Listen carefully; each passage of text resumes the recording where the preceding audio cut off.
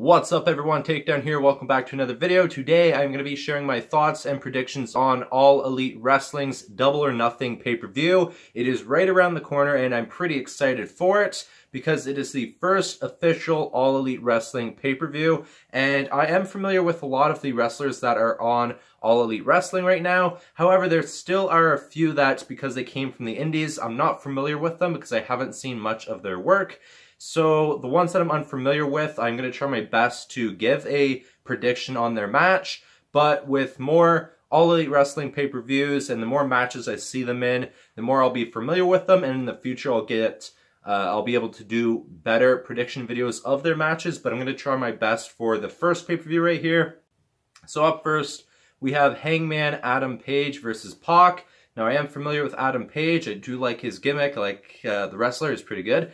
But Pac is basically Neville from WWE. Now, whenever Pac first came up from the NXT to the main roster in WWE, I didn't mind him then. I thought he was pretty good. But his last run in the WWE as the king of the cruiserweights, I didn't like that gimmick at all. It just, to me, it held down the rest of 205 Live because there's a lot of great cruiserweights in my opinion, and to have somebody that was already established in WWE get put onto the cruiserweight division, to me it kind of held the rest of the division down. But it is going to be exciting to see him in All Elite Wrestling as Pac, and it's going to be interesting to see what kind of gimmick he's going to bring to All Elite Wrestling. So for this match here, just because I don't know what Pac is up to these days since he left WWE, I'm going to say Adam Page is going to win this match. But I would like to see a new gimmick for Pac. That'd be very interesting because I think I could definitely get behind him. I just didn't like the King of the Cruiserweights gimmick he had whenever he was last in the WWE. So my final prediction for this match is Adam Page. Next is the over-the-budget pay-per-view. Sorry, the over-the-budget Battle Royale. They keep changing the name and stuff like that, but I'm not familiar with a lot of the wrestlers that are going to be in this Battle Royale, and it's uncertain right now what the winner is going to get. I'm assuming a future championship opportunity because All Elite Wrestling is going to have their own championships in the future. But the wrestlers that are going to be in this match are going to be Sonny Kiss, Kip Sabian, Brandon Cutler, Ace Romero, Glacier, who I know a little bit of, Brian Pillman Jr., who I think just started wrestling last year. He's following in his father's footsteps. Sunny Days, MJF, Joey Janela, who I know a little bit about, Chuck Taylor, and Trent Beretta. There's apparently going to be a few more names added to this, but this is all of the ones that are available as of the time I'm recording this. So, in my opinion, I only know 3 of the wrestlers, so it's going to be hard for me to make an honest prediction right now, but I'm going to say Trent Beretta because I did like his work in the WWE. He was not given that good of chance in the WWE in my opinion, but I did like his work, and after leaving WWE he got a lot better in my opinion, so he has a good chance of winning this match. Joey Janela also in my opinion has a good chance of winning this match, but those are going to be my 2 predictions. One of those 2, I'm not familiar with the rest, but this is Battle Royale, of course anything can happen. Next is going to be a 6-man tag team match for SoCal Uncensored. I hope I pronounced that right because I'm not sure. We have Christopher Daniels, who I'm a huge fan of, Frankie Kazarian, and Scorpio Sky versus the Strong Hearts, Kima or Sima, T-Hawk, and L. Lindemann. I'm not familiar of those 3, but SoCal Uncensored, sorry, I'm going to be doing this the whole freaking video, I can tell. But I'm a huge fan of Christopher Daniels whenever he was in Impact or TNA, if you remember whenever it used to be TNA. Ring of Honor, him and Frankie Kazarian did great in that too. I like their work. I think Christopher Daniels for All Elite Wrestling is a scout for talent, but he also does in-ring stuff, hence why he's in the match. So this one right here, I think it's going to go to Christopher Daniels, Frankie Kazarian, and Scorpio Sky. I'm a huge fan of them. I do like them, and I have seen a lot of their work in the past, and they do great work in my opinion, so that's my prediction for this match. Next is going to be the AAA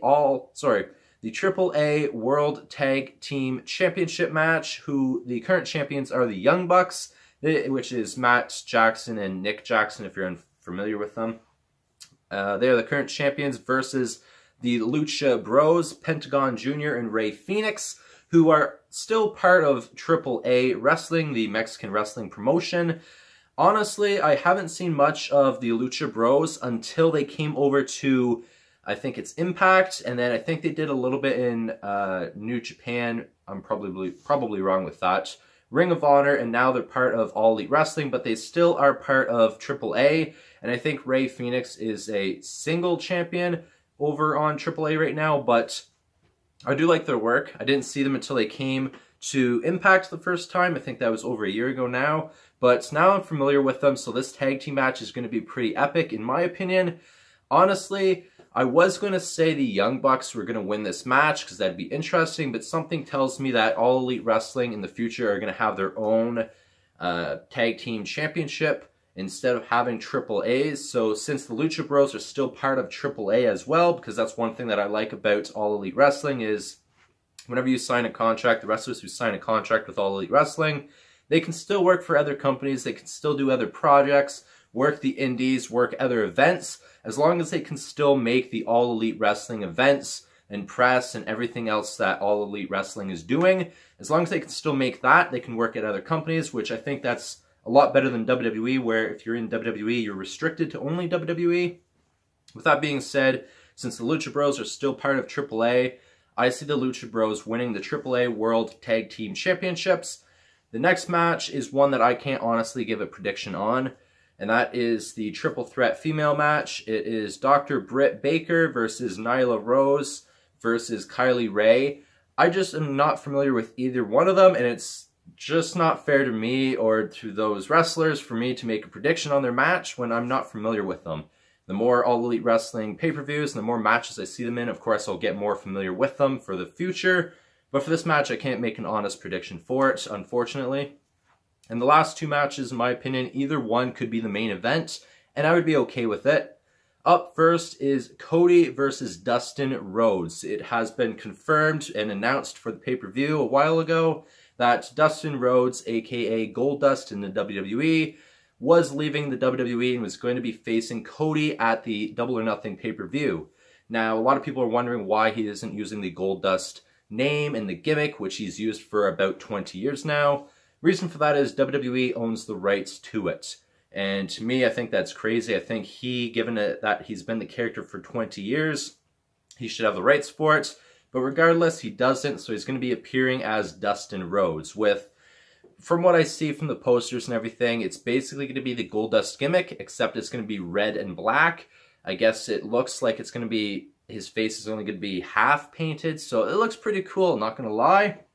A lot of people are questioning why that was announced to be Cody's opponent and why Dustin Rhodes is going to be facing Cody once again, brother versus brother, kind of like they did a few times in the WWE. And for me, personally, I have a backstory for it and a theory on why they are facing each other for this match. For me, I think it boils down to the age of Goldust, or Dustin Rhodes, which is going to be how he's going to be in All Elite Wrestling. It's not certain if he's going to have other matches in All Elite Wrestling. It's not certain if he's staying, if he signed a lengthy contract with All Elite Wrestling, or if he's going to be a backstage producer or something like that. It's just unfamiliar at this time, but given his age, I honestly feel this is going to be Dustin Rhodes or Goldust hanging up his boots at the end of this match. I think that's something that's going to be iconic, and a lot of people are questioning why, if that is going to happen, why didn't he retire in WWE? And let's face it, out of everybody Goldust has faced, to retire to your brother and have your last match be facing your brother, I think that is special, and that's why he wants to do it, if that's what's going to happen. I would be okay with that.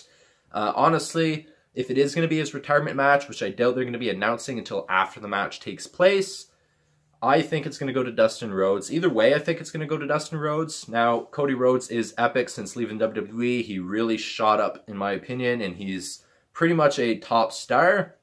But something tells me, because Cody Rhodes' opponent was Dustin Rhodes, and it was announced to be Dustin Rhodes, something tells me it's going to be Goldust or Dustin Rhodes' last match, and he's going to be retiring after this.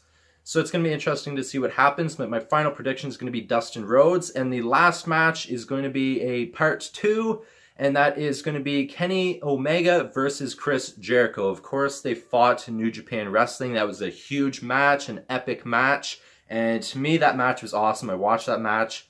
it was pretty good. It went to Kenny Omega. He won it back then. Now that they are both on All Elite Wrestling, both of them were the top free agents whenever they were signed from All Elite Wrestling.